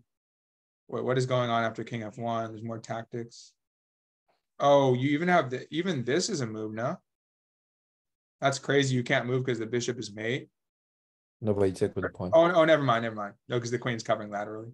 What were you saying? I said no, you take with the pawn. Like this. This is the right way to go. That's insane. Yeah. That is insane. So there's a lot of bad lines there. Yeah, so basically this move, sorry. So I was just thinking like, hey, that's when that was key though, as I knew that was strong. I figured you have to take this way because you have to patrol the diagonal. So basically just watch out. This was a quick game, but it was like a lot of defensive moves that you needed to find. But I certainly, the bishops gave me a nice initiative with the pawns storming. So yeah, I don't know how you avoid it. I have a problem with like I think f4. I think it was f4. What's that? I have a problem with dynamic play. Like I played the tournament 2 weeks ago and I drew my game. I had like a feel for the position. Like I made a couple of good moves and I had a feel for the position. Like this position is meant to be winning, but I just couldn't find the few critical, like dynamic plays that like actually sealed the game. I actually hung a piece, but he missed it. And then I just somehow drew the game eventually. Yeah, and of course, when you look at the computer, it's like, oh, you're +7 or whatever. Yeah, it was like I was plus 3. I was like, I didn't see. And I had like 10 minutes, and I didn't see anything. Like yeah, no, it's not. That's the thing. Like nowadays, though, the computer will be like, oh, you're up a pawn with a good position. Oh, you're +6. But obviously, in human play, you can easily lose the pawn back, or you miss something, and they gain a better position. So it's not. So I wouldn't look too much at the evaluation unless it's something obvious that you like think you can really find in a real game or that makes sense to you like right away. But no, I think you're doing fine. So it's interesting. Somehow you got like a little bit squeezed here though, despite your center. No, I think it's because black has like the pawns coming. There's no, I think the mistake was f4, like in principle, because then you lose. Yeah, as you said, it was you knew it was a compromise. Like, look, it doesn't like, wait, what does it like here? Yeah. Knight b5 was sort of, and then your play there. And then it was just like, and then it just went downhill after this move. That's it went down from there. So what was I supposed to do here? Even here, so basically the idea is to launch the knight. What if you can't move the queen anywhere? What about here? I could at least get the exchange. But again, I don't really want to, this is hanging too though. No, what am I thinking? No, this is hanging, so. Yeah, just go here and take the bishop, so. Anyway, yes, and the idea is this one. What was the line again? Is the queen just trapped? Oh, because it forces this nasty. Bishop check. Yeah, so basically it's like a typical situation where like king's ending where the d pawn's weak, and and then it allowed me more like f4 and stuff. Well, it weakened the diagonal. So pretty much that's it. Anyway, it was a fast game, but you get the idea. It got very interesting though. So, but as for how to avoid all that. Well, again, I went pretty aggressive with f5. I don't know. f5 it says the best move, but that's funny. Like you did queen d3. It just wants you to do a queen c2. I figured I had to. Huh? I figured I had to do like deal with the bishop somehow, but I didn't know what was the difference. So I don't know. It doesn't look like. I mean, this is normal because you have bishop d3, but I don't know. I think it's just like pretty even. It says +1. I think it's pretty. I mean, you're more solid than me, but as you said, d5, that's where you want to get dynamic, but you don't want to do it premature. Oh, wait, what was that moment where you're looking at doing it earlier, right? No, I hallucinated because I thought I hallucinated here. I thought I was going to have more pressure on e5. What's that? It was after e5. Right now? Yeah, I don't know. Because I'm going to get d5. At the very least, I get the bishop pair. And then I have like I'm blowing up in lines. Yeah, normally I will have like yeah, this is good for black, I think. Bishops are opening up. This is weak, right? Yeah, there's a problem when the knight moves. You can win this pawn in a lot of cases. And hold, it's going to play g5 at some point. Yeah, that's a problem though. Holding, you might lose the pawn, right? Just like bishops are dangerous. You have this one. I don't know what is going on. You get that pawn though. What if you take that one? Oh, that's crazy. I could just take the a pawn. Yeah, it's just a pawn, I guess. With the but the bishop pair is very strong. So anyway, yeah. So just the main concept that you don't need to give me the bishop pair in that position. So anyway, you found the right move, I think. F5 was the right move. Just queen c2, and it likes. I wasn't sure about this move. What's the follow through though? Oh. Now I got to worry about this knight because I So thought. what's the difference between that and my knight and my queen on c2? What's that? What's the difference between this line and the line where my queen is on c2? I guess there are lines where I trade queens or something. Wait, why is it like this move though? Can't you take? Oh, if you take here, do I take your d pawn? Oh, now I have that threat too. So maybe, but in general, like the queen is just kind of like more comfortably placed, you know, because you have bishop d3. Who knows? Maybe like king h1. Oh, you can't really do that. Yeah, it's difficult to handle. That's why I like the hippo. It's annoying, right?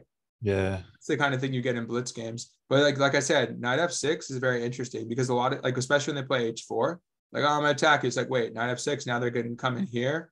They can always go h5 or they can go knight h4. So knight f6 and they're attacking this one, or they play f5 first. But it's kind of like, yeah, it's like Owen's defense, you know, or the like early b set. And then, yeah, it's just annoying to handle. But that's the thing. Like when I'm playing with white, generally speaking, I don't like to move all three pawns. I'll just try and, in that sense, I keep it tighter if I'm going to play this kind of thing. But yeah, actually, what my coach did at Kobe in high school. Have you heard of Varusian at Kobe?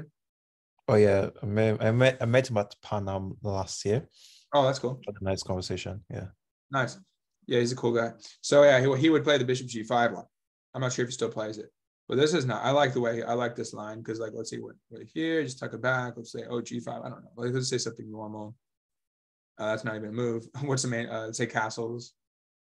You could play it now. I think e3 is the main concept, and you know, but it's more positional. You're pretty much going to play like for b4, you know, c5 or something with the rooks, and so stuff like that is tight, but you can still get aggressive. Or actually, I've usually played like more Catalan style, but I don't know. It's not that aggressive against the King's Indian. So what do you normally play against the King's Indian? Bayonet. The bayonet attack. Okay. Yeah. So I mean, obviously that's all fine, but of course, black. And this is weird because it's like a transpositional King's Indian. So black doesn't have to play like King's Indian setup. I kind of did. No, I didn't really get it. I didn't get e5 in, right? You got e5. Yeah. So it's like some other beast, right? It's a completely different beast right here. It's just, this is just double fianchetto stuff. Almost like Alakon. Yeah, it's interesting. Anyway, no, you played well. I think it was mainly the f4. Your queen got a little bit, your pieces got a little bit misplaced, the queen and the bishop, and then like f4 weakened your position. So I think that's about it. But yeah, nice. Good luck today. So yeah, maybe do another blitz game or something to warm up. Yeah.